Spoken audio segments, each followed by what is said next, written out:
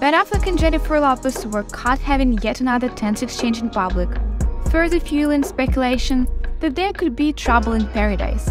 The couple, who have been married for less than a year, were driving in Beverly Hills earlier this month when they stopped at a red light and engaged in a heated conversation.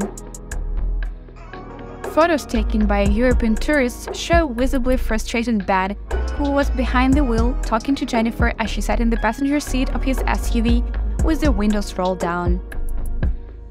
It is clear the two were arguing about something, with a very animated Ben seen waving his hands up and down as they hang out the window. Jennifer, however, appeared more reserved and quiet as her husband spoke and gestured wildly throughout the heated discussion. In fact, the pair seemed so engrossed in conversation they didn't seem to be aware of anyone who could have been watching or overhearing nearby.